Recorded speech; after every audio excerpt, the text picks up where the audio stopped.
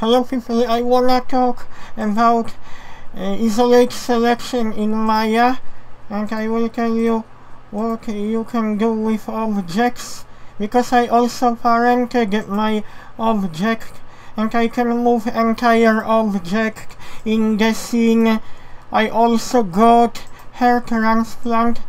In my previous video tutorials I was explaining how to use Xgen, because for a long period of time I didn't use Maya at all. I was really focusing on Blender, but I like very much module Xgen.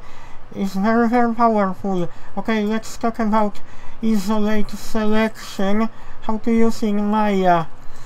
You want to focus only on complete object like two eyes. So what you have to do, you go to show option, isolate, select, view selected.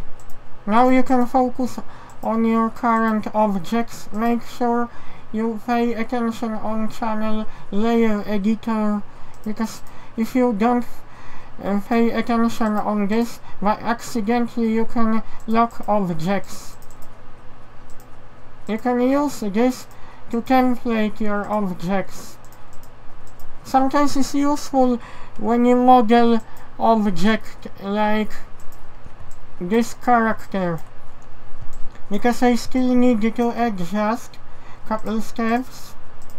I like very much Maya, but what feature I miss very much, this is cursor to selected, when you can place cursor to your object like in Blender, so you can focus on a single small area. You can easily rotate.